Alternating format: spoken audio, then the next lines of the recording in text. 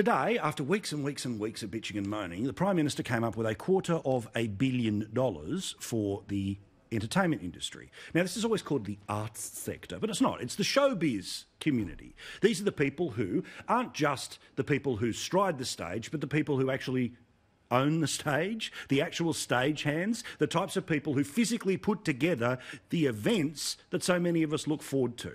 But because of COVID, all of their business has simply disappeared.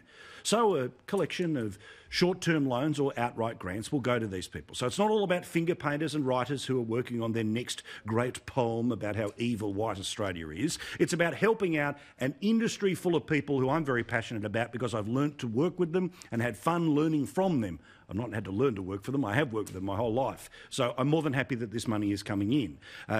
This was an announcement made today by the Prime Minister, and he did so at Rooty Hill RSL. One of the things we learned as we listened to the sector is that these shows are typically put on out of people's own capital. They often will not even go to the bank to secure any loans against the production itself. So they've been running down their own capital. They've been pulling off their own superannuation to pay their staff on top of what they've been getting through JobKeeper. And that means their capital is largely shot. And so the lesson for us was we had to fill the capital pool again for them. Now, why am I leading tonight's show with this? Not because there has been an increase in money that is going to be going towards the art and entertainment sector, but because apparently there was a hate crime committed today. A hate crime committed by Guy Sebastian.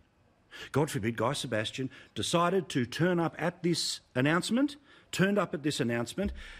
and actually spoke positively of $250 million being handed by the Australian taxpayer to the people who he works with all the time. Now, the Union newsletter, they went nuts. Twitter, of course, went completely insane. Here was Guy Sebastian committing the hate crime of agreeing with the elected Prime Minister. Thank you so much, and thanks for hearing us on behalf of myself as an artist, but also people like Adam, who's here today. We're really appreciated we appreciate it that you haven't forgotten us and that we're thought of. I mean, what a hate crime. I mean, thanking the Prime Minister for $250 million, $250 million that helps people in the entertainment industry. Here's Twitter, the internet's toilet door.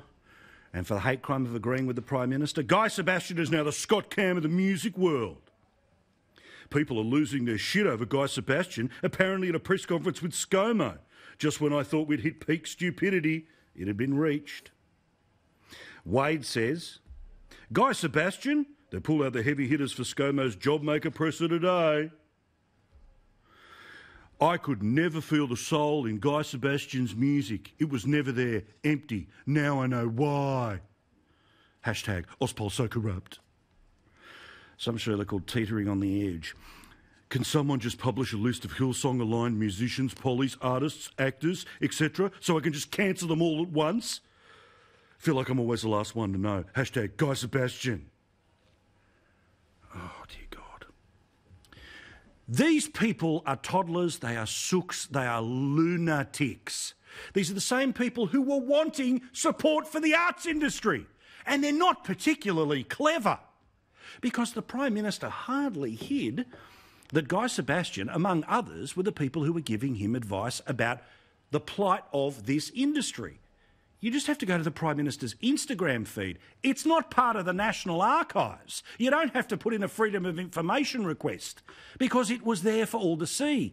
He wasn't just meeting with Guy Sebastian and other people who believe in God. What rubbish is all that bullshit, by the way? He was meeting with a couple of artists. He was meeting with recording industry people. He was meeting with high-end arts producers. Yet, apparently, it is a hate crime to agree with the Prime Minister when he gives your industry $250 million. You people are sooks. The concept that everything must be cancelled because I disagree with you shows that you are nothing but a toddler. A toddler, yes, with a Twitter account, but a toddler nonetheless.